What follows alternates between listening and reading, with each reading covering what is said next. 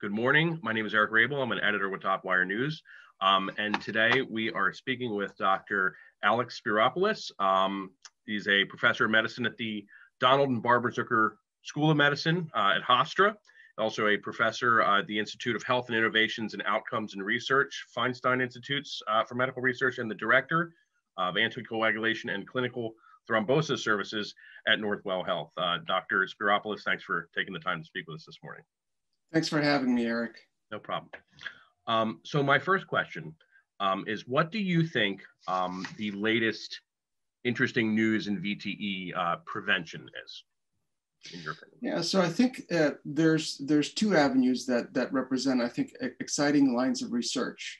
The first one is in understanding a deeper pathophysiology of the mechanisms of thrombosis, specifically pulmonary embolism, especially now with the COVID crisis. So COVID has taught us about the potential for brand new mechanisms, or at least previously poorly understood mechanisms of in situ thrombosis. So this concept of thromboinflammation and this concept of alveolar involvement, endothelial dysfunction, and activation of both what we call the complement system, inflammatory system, and cytokine system, creating a cytokine storm and hyperinflammatory state as a cause of what we call in situ thrombosis and thromboinflammation. That's, again, presenting really a brand new and very interesting pathway in mechanisms of thrombosis that were at least poorly understood before, and now we're getting a greater understanding of it. So that's the first part of my answer to you. And of course, the second part is in the potential for a brand new class of agents, namely contact pathway inhibitors, such as factor 11A inhibitors, to treat patients with thrombotic disorders. And if one is to believe the early data, these new agents may in fact not alter hemostasis, but prevent thrombosis. So this represents a new class of agents that is currently being studied in phase 2 trials. So I think these represent brand new, exciting, both mechanisms and management and treatment paradigms in venous thromboembolic disease. Okay, fantastic. My second question is, are you aware of the recent CMS-E, CQM, VTE1 and VTE2 CMS updates? And there's a mouthful there. And do you have any thoughts on how, if any, they could impact your practice? Yeah, that certainly is a mouthful, isn't it? And I think this speaks to the fact that both measures include rivaroxaban and petrixaban as direct oral anticoagulants for the prevention of VTE in hospitalized settings, both in medical ward and ICU settings.